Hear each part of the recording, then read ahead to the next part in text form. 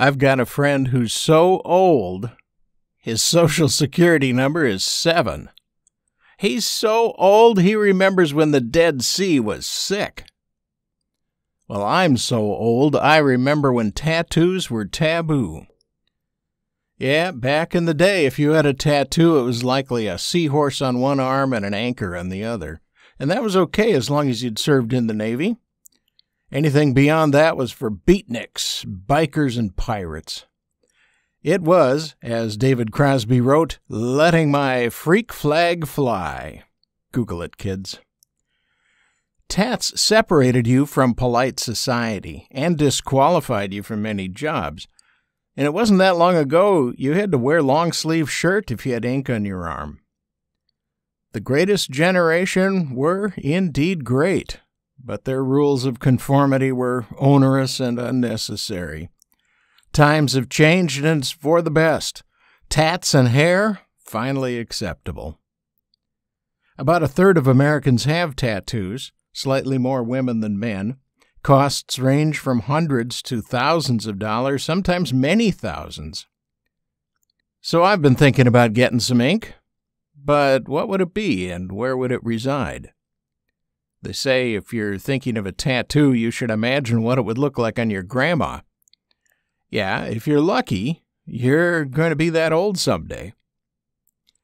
Well, I was 22 back in 1977 when the Smokey and the Bandit Trans Am was the hot car. There was nothing more cool than that black Trans Am with the eagle on the hood. But times change, styles change, people change. Muhammad Ali said a man who views the world the same at 50 as he did at 20 has wasted 30 years of his life. And even though I say I'm not like most teenagers, I'm in my 60s, well, for now anyway, I now see that massive eagle decal on the hood of the Trans Am as a squawking chicken. Imagine if I'd had that tattooed on my chest when I was 22. According to the American Society of Plastic Surgeons, the cost of a laser tattoo removal can vary from $150 to $600 per treatment. Average $582. I've been practicing Tai Chi for many years, so maybe I'll choose a simple yin-yang. But then I have to decide whether or not it will show. If so, ankle, calf, inside lower arm, bicep, back, shoulder. Maybe Nordic runes. I will choose the symbols for courage, adventure, and peace. But again, if they're visible, everybody I meet's going to want an explanation of the meaning of them, and it will never end. But if they aren't visible, what's the point? I already know I'm courageous, adventurous, and peaceful.